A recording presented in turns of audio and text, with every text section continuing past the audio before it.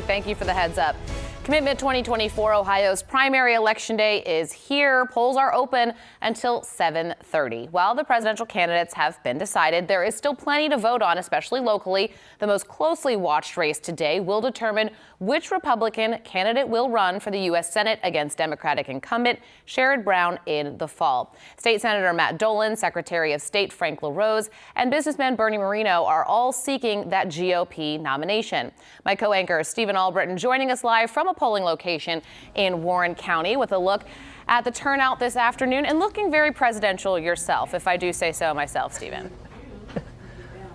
Well, thank you very much, Kelly. I do appreciate that. We're live here at Sinclair Community College up in Mason, where I promise you just a few moments ago, this place had quite a few people in there. But of course, when you go on TV and you go live, it clears out. That's just how it is. But it has seen on and off folks here coming in to cast their votes because there's so much happening on this primary election day, from the bonds to the levies to deciding who's going to the general election. But let's start there. It's Moreno versus Dolan versus LaRose, a three-way Republican battle to see who will face Democratic Senator Sherrod Brown this fall to eventually serve the next 6 years in the United States Senate. Moreno has the polling lead and the Trump endorsement. Dolan is right on his heels with the Mike DeWine and Rob Portman nod. Then current Secretary of State Frank LaRose has ground to make up to try and win this nomination. But we did speak to him this morning in his capacity as Secretary of State, the chief of elections here in Ohio. He says while the presidential nominees are important, this election also decides who sits in courthouses and also in state houses.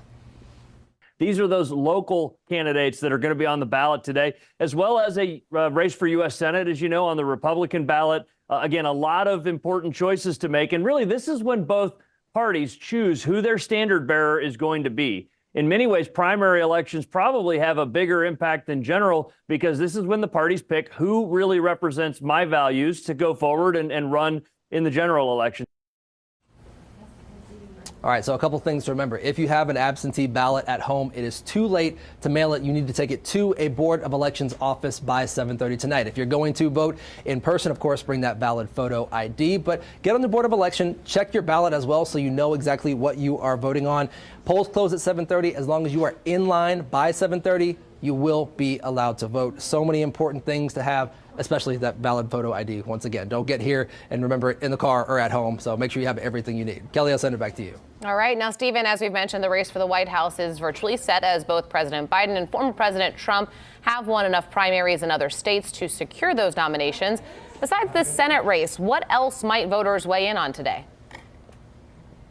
Oh, yeah, those bonds and levies, those are the big issues. I'm up here in Mason. Some Mason voters up here are going to be voting on a tax bond for Kings. They're trying to build a new high school.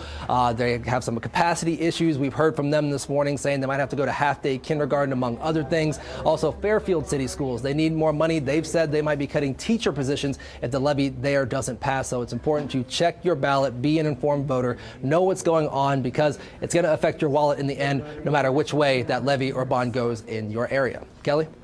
All right, Stephen Albritton reporting for us at a polling location. Stephen, we appreciate it.